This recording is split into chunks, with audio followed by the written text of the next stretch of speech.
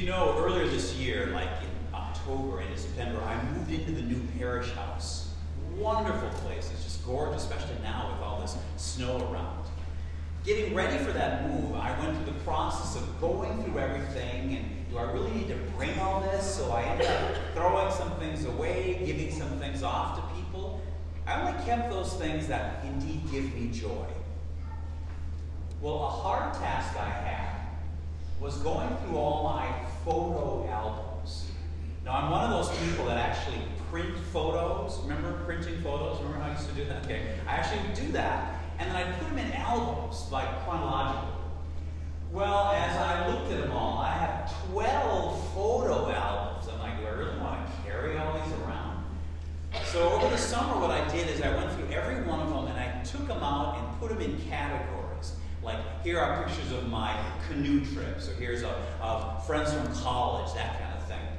And then with that, then I ended up throwing out or giving away pictures, because, I mean, how many pictures of walleye do you need? Really? Or how many sunsets do you need? So I was able to kind of downsize those 12 photo albums down to 3. And they're in categories. And this one contains photos of my family. And what happened in the process is I'm going through all the photos, I really had to determine what's most important to me about my family. I mean, of course, they're all great pictures, but which ones do I really want to hang on to because they are important to me? And I got to thinking that, indeed, I think that's our challenge, especially on this feast day, to really try to figure out what is important to us as family. Now, later today, the whole Anderson clan, we are gathering down in Elk River for our Christmas celebration. There are like 58 of us. So we determined some years ago that it's more important that we all get together than having to need to get together on Christmas Day or Christmas Eve. We decided, no, that's just too busy for a lot of people. They couldn't all come, so let's pick a day when we all can be there. But even within our family unit, we have kind of, over the years, determined what's important to us. For example, we don't talk about politics when we get together. I mean, there was no official rule or anything. We just don't do it, just because we say that's not important. Because inevitably there's going to be people thinking differently. Actually, some of my family members, I have no idea what they think on politics. I have no idea how they voted. I don't need to know. But what's important is that we get together to support each other. And as you can imagine, with 58 of us, there's a lot of differences and there's a lot of different ways of living. For example, my one nephew and his wife have chosen not to baptize their kids. I have another nephew. He's now engaged to his boyfriend. So we have all these different things going on in our family about what we decided to do. Even though some people may like or object with different things, that the most important thing for us is to support one another as family. And I believe that's the invitation you all have.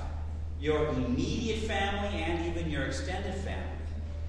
Because you got to figure out your own family rules or what's important, such as like, does your family allow swearing when you get together? I mean, what do you say about people looking at their phone when you're eating a meal?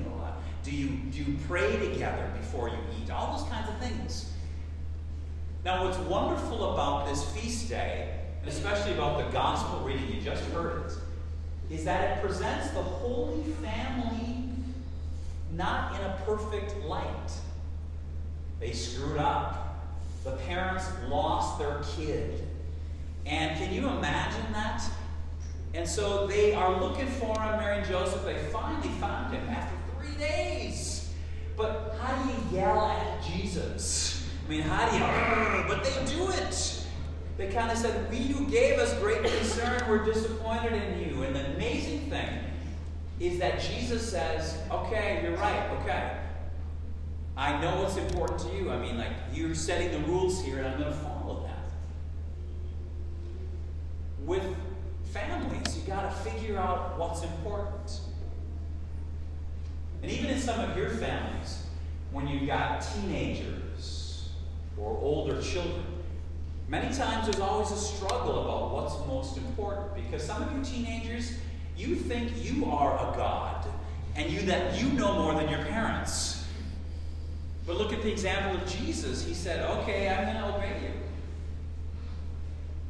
Because I think in every family unit, it's the parents' job to do the best they can to raise their kids. That means it's the parents' job to kind of set what's most important. This is the curfew. Or this is what's appropriate to wear or not wear. This is how we talk. And for you kids, even though you may not like all this stuff, your parents are trying their best. I've never met parents who deliberately say, ooh, what rule can we make up today to really make our daughter mad at us? Or what can we do to really upset our son's day? I know, let's have them do this. They don't do that at all. They are trying their best to present to you what is most important, so that you can learn what's most important. We're all struggling to do this in our family units, whether it's your immediate family or your larger family. Because you got to ask your questions. When you get together with family, do you always need to be right? I mean, can you let go of some things as opposed to you need to have the last word, tell so-and-so how they're wrong? Or among your family members, do you have to have control? Can somebody else do something or have an opinion? Or do you always have to be wonderful in your family? You got to make sure everything looks like everything's together. We don't have any problems. We always have to make sure that the neighbors think we're great all the time. It's a lot of work. What's most important to you in your family? Here's some guidelines. Start having compassion. Yeah, there are people in your family who are not perfect. We get it. But maybe instead of just thinking how you have an opinion only, or what you think is the only way to live, maybe start thinking about what they're going through. People act either out of love or a cry for help. And perhaps your way of doing or thinking is not the only way. Another thing. Opt out of the petty stuff. Really, do you need to keep bringing that up again and again? Is that really so important that you can't let go of it? As opposed to, it's more important that we just get along. Do you get stuck on something even that happened decades or years ago? Another thing. Stop giving away your power.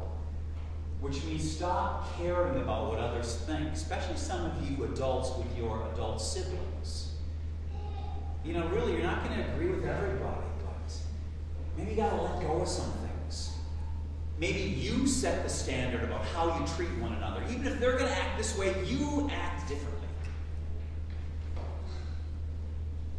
Families are great, of course. That's why we have a feast day on that. But it's been said that 99% of all families are dysfunctional in some way. And the other 1% are in denial. We all got work to do. But the Holy Family presented a model for us about what's important. Because after this debacle of losing their kid, they regrouped, they talked, and they started over. Perhaps that's something you could do in your family. Be like Jesus did when he went to the temple. He sat and listened, asked questions. Maybe you could do that with your family. Just listen. But maybe regroup. Maybe start over. Give those family members some